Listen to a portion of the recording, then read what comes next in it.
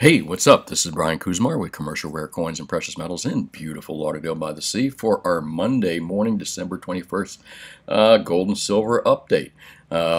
Kind of an exciting night last night with precious metals if you were up watching gold and silver like I do 24 hours a day. Just joking, I don't do that, but overnight markets last night were very exciting. Leads me to believe that perhaps we will have strength in this market this week, maybe not monkey hammering. However, New York is kind of looking a little funny at its open. So anyway, let me do a couple things here before I get into that. The first thing I'm going to do is the golden lady. I thought she was going to sleep all this week, but apparently she's not. Like I said, overnight markets are up. And again, New York's kind of a little tepid here, but I'll get to that in a bit. So this is what I expected for the week, just kind of like a sleepy market, but we're not getting it. What we are getting, and by the way, be the first to name the movie which this picture represents, and come in. I'll give you a free 1/10 ounce. It looks like a silver eagle, but it's actually just a 1/10 ounce piece of silver. I'll give you a free one if you can name the lady and come in. But you got to come in and pick it up like a week or so. I can't remember these things 6 months later, although I'll still be good on them. Let's take a look and see what's going on. First, I'll start with a few articles. Well, the big news out there is the stimulus deal. Congress reaches agreement on a $900 billion stimulus deal. Why $900 billion? Because they don't want to say $1 trillion. And that's the truth. You know, that's what politicians do. They make things seem a lot less worse than they are. And that's exactly why they didn't go for $1 trillion, because they knew that Americans would just kind of freak out at that trillion word. We're still not used to the word trillion yet. However, we will get very used to it very shortly because things will cost trillions. So a $900 billion stimulus deal has been reached by Nancy Pelosi and what is it? Schumer. So Pelosi, Senate Minority Leader Schumer, and whoever else is supposed to be in on that deal, they've agreed to spend another $900 billion. Yeah, really $1 trillion. But let's not say that. That we don't have and that we can't afford. But that's all right. You know, if they don't pay off all these people that they employed, if they don't pay off the 50 million plus people they employed and the millions of business they put out of business over this, if they don't do that, there's going to be tar and feathering happening. And I think that is why these politicians are pulling the trigger on money we don't have. However, what most people that are getting these checks don't realize, and what most people don't realize, is that this is very costly. This kills the U.S. dollar. No country, no entities that have a half a brain are going to want to sit with U.S. dollars with us doing this. All those dollars are going to come flock home. You know what that means? It means dollar deflation, which people actually mistake for inflation, which means that things are going to cost a lot more. I was joking with a friend of mine yesterday. I said, well, you know, he says, well, they'll give everybody a stimulus check. I said, well, you know, that'll just cheapen the money. I said, the loaf of bread will be $19. He says, well, you're not too far off. There's $7 where I live now. I kind of gasped because I don't buy bread. Because I can't eat bread. I'm allergic to, I can't eat glutens. Anyways, so I was like, really? It's $7 for a loaf of bread? It's already worse than I thought. So let's move along here. Let's just say that there are no fiscal conservatives except for maybe Rand Paul. There are no fiscal, except for Rand Paul, there are no fiscal conservatives whatsoever in Washington, D.C. And they're going to crush the dollar. And unknowingly, even though people will be getting these checks, stimulus checks, and they'll be like, okay, I got something from the government. Thank you. I'll vote for you, or whoever gave me the stimulus, which is really what it's for as well. As long as it's also... It's for politicians not to get tarred and feathered. It's also for politicians to get reelected. So there's a twofold reason to these stimuluses. Not to get tarred and feathered, and hopefully to get reelected if they play it right. But really what they're doing is they're destroying the dollar, and people don't realize how bad that can be for them. I'm not sure which is worse. Again, the cure by giving people $1,200 is actually worse than the disease, which is killing the U.S. dollar. And I have a feeling they're going to kill the U.S. dollar. They already have. So let's just move along from there. We've talked about that enough. Bitcoin. J.P. Morgan thinks nothing can stop it now at $650,000. Weren't these the same people that told their clients to buy bad mortgage bonds and bad mortgage investments? Meanwhile, they were betting against their own clients. Hey, remember that? No, I do. So, so they're saying that Nothing can stop it now. You know why? Because they are the big whale. They're one of the big whales in Bitcoins, I bet. You know, that unregulated Wild West marketplace that is not regulated yet and not illegal yet. But they're out there as legally as they can, making money in an unregulated marketplace. Who do you think are the best in the world at doing these kind of things, manipulating markets? JP, these kind of guys. And anyone that thinks that they're not heavy into the Bitcoin market, as heavy as they can be. Remember, the money in Bitcoin is just a drop in the bucket for them. It's nothing really. And where was that? I kind of saw that down here. Compared to gold and compared to other things. JPM puts it alternative currencies, and I kind of like that they called it alternative currencies. But they call gold an alternative currency. It's not an alternative currency. Gold is money. Don't let them fool you into thinking it is not, and they know it as well. And Bitcoin is fiat. So is US dollar. So is whatever JPM is selling you is fiat, in fiat.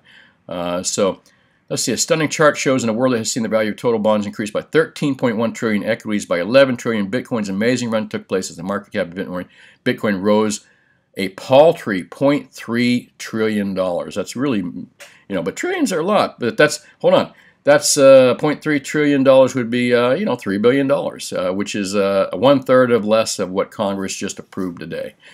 This was enough to put the price of the cryptocurrency to an all-time of $24,000. Even gold's far more muted return in 2020 was thanks to a far greater increase in gold's market value of roughly $0.5 trillion. So gold's still market caps. I know which I'd rather own, and I know which is a lot less. It's, you know, don't be under any illusion that J.P. Morgan and these guys don't fool around with gold and silver markets. But gold and silver markets are a lot more regulated than the crypto markets. And there's also that pesky little deal they have to deal with is, even though they have paper, they have to somewhat prove that there's gold to back that paper. So a lot more regulated in the gold market, and they still fudge with it. Let me move along to the next thing here. That what I was just telling you a little bit, JP calls it an alternate currency. Bullshit. If it was an alternate currency, why would central banks own it? And central banks run the world. Presidents don't run the world. Politicians don't really run the world. You know, in my belief, I know sounds a little tinfoil hatty, but I think that covert agencies may run the world. But in essence, I believe bankers do run the world. And bankers own gold. Their clients own gold. The wealthiest in the world own gold. Why do you think central banks hold gold? Why do you think that when Russia and China started to see that they were being kicked out of the U.S. dollar, or that the United States was weaponizing the U.S. dollar, they decided, what did they do? They upped their gold backing, their gold supply, because they knew if they were issuing currencies that they had to buy things, and they couldn't buy them with U.S. dollars. They have to buy them with rubles or the yuan or whatever the Chinese are using. And they would have to back that currency with something, which is gold, which is real money. So they're backing their supposed money with what? Gold, real money. So don't let Goldman Sachs ever fool you into thinking that gold is not money. Or any of these other fools let you think that gold is not money. It is the truest money we have. That's why central banks own it. And now I forget why I was going to talk about central banks here. Well, more or less, I think that was kind of it. The rise of gold and reserve portfolios. Well, why do you think that central banks, and right here, most central banks plan to maintain or further increase gold allocations? Yeah, the stuff they told you is an old relic and not used anymore. The people that run the world are increasing their supply. Come on, think about this for a second. Really? Are they increasing their supply of cryptos? No, they're creating their own cryptos. And then they'll make the other ones illegal. What they are doing is the people that can create cryptos and make Bitcoin illegal, they're increasing their gold supply. Think about this, people. Use some logic. So anyways, kind of interesting article here. All That Glitters, surveying the central banks on gold reserves. I recommend you read that. If you don't believe that bankers run the world, if you don't believe what they think is money, what they know is money is gold. They don't think their own currency is real money. They don't think cryptos are real money. They know gold is real money, but they just don't want you to know that. And that's my opinion. I don't think there's some guy in a black suit behind a desk saying, don't let them find out. I just think there's basic ignorance, and they continue to, and other people continue to push this bullshit that gold is not money. Anyways, let me move along here. Gold projected higher post-correction. We looked at this article the other day, and I was commenting that it's kind of interesting because I did notice that some holiday seasons. Remember, we've been talking about getting monkey hammered gold and silver and platinum, but platinum's on its own now. That's a whole different discussion. Gold and silver getting kind of monkey hammered around the holidays. They always do. They seem to. When the trading is real slow, they seem to get monkey hammered. So I said, well, look out this month, for monkey hammering around Christmas holiday and the New Year's holiday. And it seems to always happen around holidays, but I had forgotten that there did seem to be some seasonal strength, and I can't remember exactly when and how often, but I do remember some seasonal strength because I look at this stuff every day for I can't tell you how many years. They had mentioned this seasonal strength, but they had mentioned that reminder 22nd of December through the 31st of December marks a window of the start of a fairly consistent bullish seasonality over the past 10 years. However, it's not really been 10 years. I went and looked myself. I was trying to think. I don't remember 10 years of continuous up markets. So I took a look at Kitco's charts here. They do good charts, I will say that. And let's take a look at 2016 because 2015 was a crap year for the season, and so was the earlier years. It doesn't seem that metals really started to kick off until, give me one second, until about 2016. And then again, look, it kind of fell here in December around Christmas time. But there's that little rise. I'll go to January. So there's your seasonal rise, your first seasonal rise during Christmas. If you look during the Christmas holidays. And then through December here, take a look at this. And now I'm going to move on to 18. Because like I said, it hasn't been 10 years like the author of the article said. It's been a couple years here. I'm going to go to 18. Let's see here, September, October, November, December. There, oh no, I'm 17, I'm sorry. And here again we see 16, 17, that's 2 years now. We see that seasonal strength right before the holidays, okay? So yeah, there has been some seasonal strength, but it hasn't been 10 years. That's what kind of got me a little confused because it didn't seem like it's been 10 years. But it has been the last couple years, and let's see if this trend continues. But I'm going to kind of go along to 2020 here now.